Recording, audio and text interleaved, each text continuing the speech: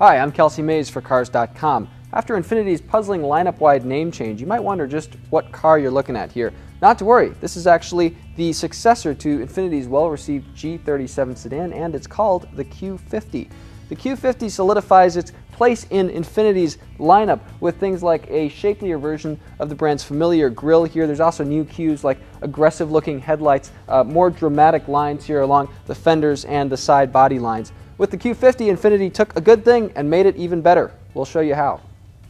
The G's 3.7-liter V6 is back in the Q50. It's a potent engine, plenty of power from low to high revs, lots of power as soon as you step on the gas, even from a stop. Enthusiasts will miss that there is a 6-speed manual transmission in the G, not yet in the Q50, although Infiniti says one will be available. There is a 7-speed automatic transmission for now. Hesitates a little bit on kickdown, a little clumsy finding the right gear all the time, but generally a pretty good ally to performance.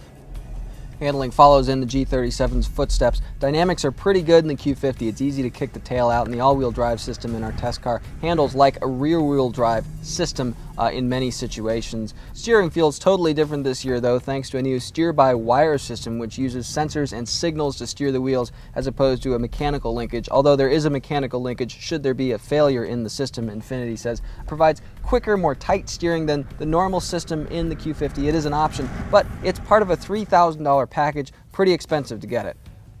The G37 had a little bit of an aging dashboard design, but really excellent interior materials. The Q50 drops the ball a little bit in areas kind of here along the door below knee level. There's some harder, cheaper plastics. A little nitpicky, but you know, if you're a luxury car shopper, you get to kind of nitpick that sort of stuff in your car. But very, very advanced, modern-looking design here. There's still a twin cowl dashboard, but it's asymmetrical in the way it kind of does things. Things like cherry wood trim, real metal here along the doors. Check out this line here. It starts at the very top of the dashboard, kind of runs all the way down here along the center console area toward the driver. Kind of some cool touches like that. Plenty of stuff to look at.